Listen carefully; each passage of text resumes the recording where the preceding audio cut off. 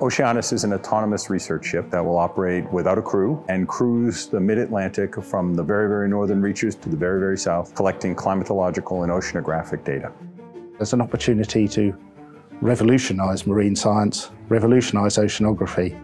The Oceanus will be able to access areas that we can't currently get to. And also to democratise it and actually give far more people access to the data and the opportunity to make measurements at sea.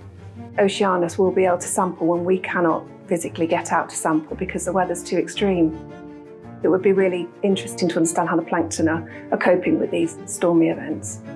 So the project is sustainable in that almost all the materials are recyclable, so it'll be aluminum. The fuel itself, hydrogenated vegetable oil, is basically a waste oil or made from plant product with very little, if any, emission from the ship when it's operating at sea.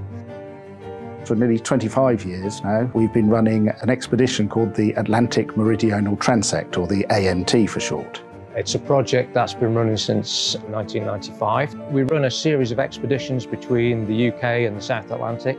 I think the excitement with autonomy is the actual scale that can be covered in terms of time and space that we can't do with a ship.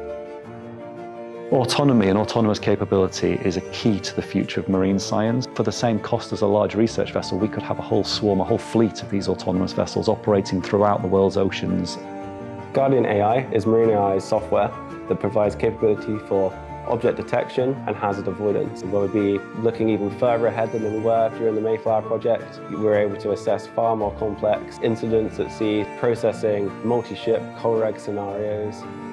The ocean is under continuous stresses from multiple points of view, from ocean acidification, marine plastics, pollution, global warming. And it's about how we monitor the world's oceans and how we can manage that changes and understand the speed at which those changes are occurring so that we can manage them and keep the oceans in a healthy condition for future generations.